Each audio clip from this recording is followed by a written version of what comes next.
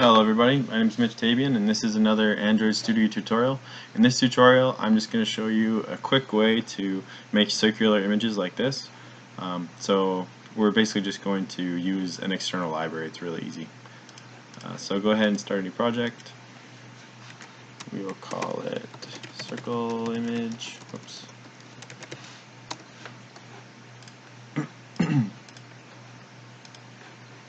And while this builds, we're going to go to get the library. So this is the address right up here. I don't know how to say that. It looks like German. And then you can just type circle image view and it'll pop up as one of the top ones. And then just click on download zip right here. It'll download. I've got it already, so I'll cancel that and save it somewhere so it's easy to access. I like to just save all my libraries in one place. So once you've got it saved, this is it right here, circle image view master. Just copy it and we're going to put it into our project. So paste it into the libs folder. Once it's pasted, go to this file right here, the one that looks like a zipper, Gradle wrapper.jar. Right click on it and go to add as library. Then we're going to go back to here and add the dependencies. So open your build.gradle and go back to the website and scroll down to the dependencies, copy that and paste that right there, sync. So that should be pretty much it. Now we're going to go to activity main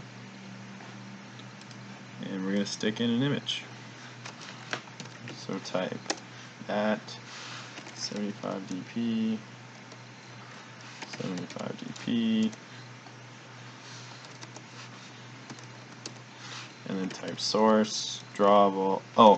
Actually, so first I want to show you an easy way to import images, just because we're going to be importing an image here. So it's another external piece. I guess you call it a library.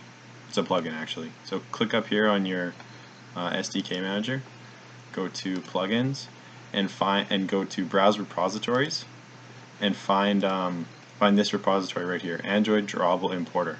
So go to browse, up here type Android Drawable Importer. It's right here, and install that.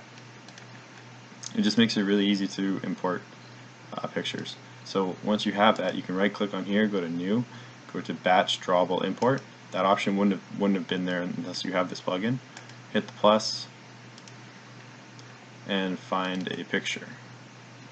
So we're going to put this guy in there, change that, okay. So now that's going to be in your drawables right here, and we can just go drawable just like that, and there's your circular image. So in the next tutorial I'm probably going to do a navigation bar tutorial, and I might have some circular images and stuff in there and make it look cool. So thanks for watching.